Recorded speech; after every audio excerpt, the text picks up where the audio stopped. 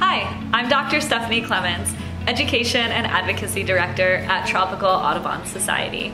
Our mission is to conserve and restore South Florida ecosystems, focusing on birds, other wildlife, and their habitats.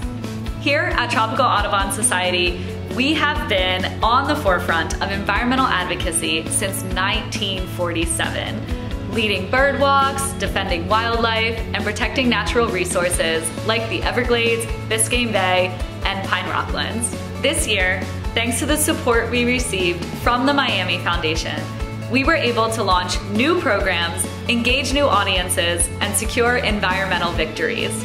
The unrestricted funds have allowed us to spend more time developing exciting new programs and also expanding on our existing programming. Environmental advocacy is at the core of much of what we do here, working to conserve and restore our South Florida ecosystems. We also host regular birding field trips, an annual Bird Day festival, tours of our historic landmark house, and our native plant sale.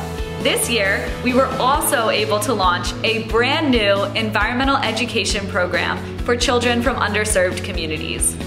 And perhaps most importantly in all of this, we are working to engage a community who care about our environment here in Miami-Dade County. One way that we do this is through our Tropical Audubon Ambassador program. This is an adult environmental education and advocacy training program.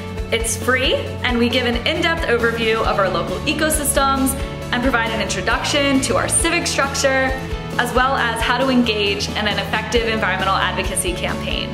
Over 15 different community partners have engaged with us in this program as expert panelists and field trip leaders and sponsors, and in 2023, we graduated 83 ambassadors from this program as new local advocates for our environment. This would not have been possible without the support of the Miami Foundation.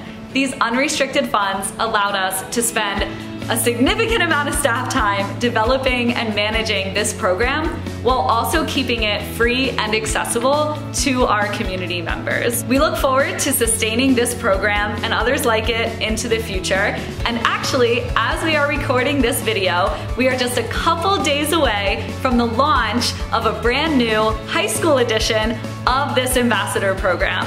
We are so excited to be able to bring this program to high school students in our community so that they too can become empowered advocates for our South Florida environment. All of this would not be possible without the support of the Miami Foundation community grants.